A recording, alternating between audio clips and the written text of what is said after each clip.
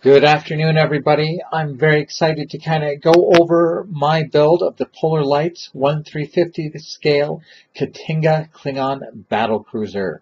It's a wonderful kit made by Polar Lights, and it's going to be released in November of this year.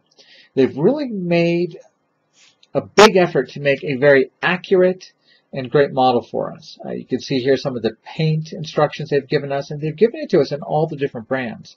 They've given us a resin bridge filled with detail, and the paneling of the kit is raised. These aren't just engraved panel lines. They've actually kind of given this great 3D sculpt to all of the panels throughout this ship. Really looks wonderful. The molding on this kit is fantastic. You'll see tons of details here, and as we kind of zoom in on a few of these pictures, you're going to see wonderful cutouts for the windows. Here's a little penny for scale, but you can see around the bulb they have really made tiny windows, little tiny bits of flash still in them, but fantastic. They've also given you photo etch in the lighting kit to kind of give it a little bit more distinction. But you can see all the parts and all the greeblies that are available for this kit. Overall, it's big. Here it is compared to the 1/350th scale Klingon bird of prey. One thing that I did is I opened up the windows. Those are going to be covered up by photo etch to give them the right size and shape. So I really opened up the plastic parts windows to let a lot of light shine through. What I want to show here is there aren't any locator pins for a lot of parts. Beveled edges and the parts just sit together to be glued. Great little standoffs throughout the kit to hold the LEDs. You see 4 standoffs in this picture, and here you can see a couple standoffs with LEDs in the bottom of the bulb to point towards the front. Here's kind of the top of that bulb with all 4 LEDs put in, and 1 LED pointed up towards the bridge. You want to scuff up some of those classic parts to kind of diffuse the light, but here you can see those lights inside lighting up the Cobra head and the bulb. Here it is with the plastic. Remember, those windows are oversized. The photo etch will clean that up. Here's the photo etch. You can see there are bands to go across all of those bridge windows to give them that great rectangular shape. Here's another example of parts without locator pins. This part's simply going to fit kind of up against a flat surface on the neck and be glued in. Same thing with this detail piece. It's just going to fit in that very light indentation you can see, and just a little bit of extra thin cement will hold them together. Wonderful kind of simplistic design for the nacelle, just 5 or 6 pieces there, and a light pipe. That LED actually will shine through that pipe and light 5 different points of light on 3 sides of the nacelle. Really ingenious way they did that. Coming up are some pictures of the cargo bay and the radiator housing of the ship. You can see you have to do a little bit of a cut so you can pre-paint that part before installing the red lens. You could pre-paint that kind of comb. Here is the LEDs on the radiator fins. You want to make sure you put the bulb through before you close it up. You won't be able to fit that connector through otherwise. So kind of this sub-assembly for the radiator and the cargo bay. All completed. And of course, with the lights turned on, you can kind of see that nice red glow. And of course, I'm using the stock lighting kit from Polar Lights. Nothing I built myself. This is the way it comes out of the box. Here's the engine assembly. You can see a little bit of cleanup there, a little bit of mold residue to remove, and kind of the part breakdown for that engine. Now, the engine actually had oversized holes. Those are 3mm bulbs and 5mm holes, so you'll have to make a little correction there yourself. You're also going to have to change the tint of those bulbs. They came out kind of purple. Nothing a little red clear paint won't fix. So I did a little bit of plastic sheeting with a smaller hole to hold that light bulb and just glued it to the back. Now here's something I want to pre-paint a little bit so I could do it without the neck. And I'm using all of the box suggested paints. I wanted this review to really show you what you end up with when you build it per the instructions, including the paint instructions. Might be a little more green than we're used to in a lot of the shots that made it to the movie, but this is what the studio model looked like on the first day of filming. Once again, the box art has some wonderful color callouts and kind of pictures all around it to show you what to do. Here I am kind of painting. I've masked off the parts where that photo etch is going to lie so that I can glue it onto some bare plastic. And I've also masked off a few parts here that need to be a little lighter than some of the others. And here we are installing the photo etch. And these are by the kit instructions. Tack down one side, then kind of bend it around. For this part, tack it down in the middle and bend it along both sides. Here's just a little shot of it being glued in place. And a shot of it lit up.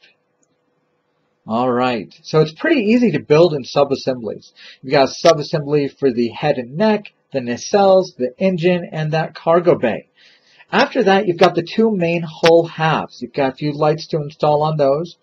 I sprayed them with silver to really kind of help diffuse some of the light. And then before you mate them together, put the nacelles on. There you can see that great little angle, how those nacelles are slightly tilted in the way that it should be on the K'T'inga. Now, as you get ready to put the engines on, you've got to bend the leads on that LED. And that little hole is where all of the wires are going to go into. So when you glue those halves, pull all the lights out the back. Glue those halves down, then stick it in that hole into that battery compartment. So all the lights are coming in from that side. Leave the engine decking off for a little bit so you can pull the slack out of those wires in a little bit. Now you can stick the cords in from the head and the neck, and the head and neck is super strong. You can see it's got these 3 snap connectors you're going to push through, and those 2 holes together, there are actually 2 layers of hull plastic there that they snap through. But it is a secure neck. After that, you've got 1 LED to put down in the middle underneath that battery compartment, and 2 to put in that are going to be kind of floodlights shining down on the wings of that K'T'inga battlecruiser. So now you can kind of see an idea of what the battery compartment is going to look like. That battery pack is going to slide right down there in the middle. And then you've got the circuit board kind of pointing towards the back. To mask the lights, I used a little bit of this rubbery GO2 glue. I just applied it with a toothpick to allow those round lights. And then after you paint, you can either just pick that off with some tweezers or even sometimes roll it off with your finger. Laying down some of the paint. This is kind of that neutral brownish gray color paint that I did first. Had to mask off some of the green that I previously painted. I just started with the largest surfaces and then started moving on to the smaller ones. And here you can see kind of that main green base coat has been applied. Now the colors they suggest you use are very similar. There's not much differentiation. Here I used a little bit of rubber shrink tubing to kind of just plug in that hole to kind of mask it off as I painted. And now they're real fun, kind of putting a lot of the different colors on. Here we are masking off for some of the NATO black, very, very dark gray color used in a lot of parts of the kit. Then masking off for kind of the lighter tan colors. I think this was Tamiya buff. And more NATO black along the back. Then one of the more complex parts of masking it off was this radiator assembly. Lots of different buff and dark iron colors along with the NATO black. A couple different shades of dark green on this. But it really does work out well. Now in a lot of these pictures, these contrasting colors are a real strong contrast up until you do a wash. So there you can see those colors really are a striking contrast. That'll be cleaned up by the time we start doing a wash. And here's the battery pack. I've glued down that one cover in the front.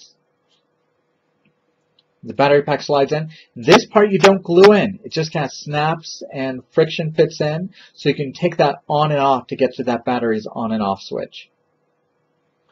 So now we've got the base colors painted. The lights have been assembled. And now it's time to start doing some detail work. I'm using a little bit of Tamiya weathering to kind of hit some of these spots. And if you got the lighting kit, you will also have brass photo etch pieces. You can see the brass photo etch really does scale better and have more detail than the plastic parts. The plastic parts ended up being a little oversized and a little bit simplified. So if you get the lighting kit, you also get those wonderful brass pieces. Those are some greeblies kind of for the part where the neck meets the bulkhead of the ship. I'm not the best at using photo etch. I hardly ever use it, but I do like the results that it gives you being able to use those on this.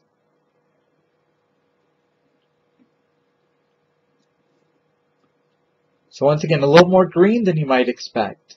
But that is kind of the kit instructions. And there's kind of an example. Those are the 3 shades of green they want you to use, and there's not much differentiation at all. There's that buff and kind of dark iron color. So what I did when I started doing this pattern is I lightened up the lightest green color, knowing I was going to cut down that contrast through weathering it a little bit later. So as I lay down these first feather-like patterns, you'll see that they're a real sharp contrast. I'm going to overspray it with the base color to kind of bring them more together and kind of merge them all together. After that, a dark wash will really kind of unite them. But lots of masking, just a couple days of just masking off different panels. Lots of different shades of green. The darker shades, I went with the kit instructions, just the lightest ones I lightened. And here you can see what it looks like after a shot or two of the base coat kind of over it. Here's kind of a shot with really light down the front so you can see all the wonderful detail brought out by a little bit of a wash. And here's that resin bridge that they provided for us compared to the plastic piece. Just the detail, it's night and day. Definitely use a resin piece if you can. After all the painting, it's down to the decals, and they react wonderfully to decal solutions. You'll be able to see how the decal solutions really make them conform to the hull. And that large Klingon insignia, about 4 different decals that go over different parts of it to kind of make that one large insignia. So here's that bulb after some decal set has been put on it. You can see no wrinkles, adheres perfectly to that wonderful curve. You'll be able to see the panel lines under that decal. Those decals sunk into the panel lines of the ship with that setting solution. It's wonderful. Top is the studio model. Bottom is my picture. Studio model might lean a little bit more blue. And here are some final pictures of my model. Big thanks to Round 2 for letting me build a test kit of this. I had a wonderful time building it. Fantastically fun model. No need to really use any putty. No need to alter things to get them to fit. Really just plug and play. Stock lighting kits. Stock colors. And it is a great looking model. Really very few light leaks that you'd have to clean up. Fantastic, fun kit, super accurate. I really can't say enough good things about it. So if you have a chance, pick up the model kit, pick up the lighting kit. So you're not worrying about soldering anything. You're not worried about planning on your lights. They have it all covered. Spotlights on the hull, blinking strobes on the neck and the belly, engine lights, torpedo lights. It really has everything. And I think it's fantastic they provided photo etch to kind of give us those wonderful shapes for the windows and to add us those extra details to the head and the neck of the ship. Thank you all for watching. I hope this gave you an idea of what the model kit will kind of be like and what you can do with it. Once again, I'm sure more people are going to build really fantastic, incredible models that go way above mine. This build was really to show you an out-of-the-box build that the average modeler can do. And if you like it, I'm glad. Thank you.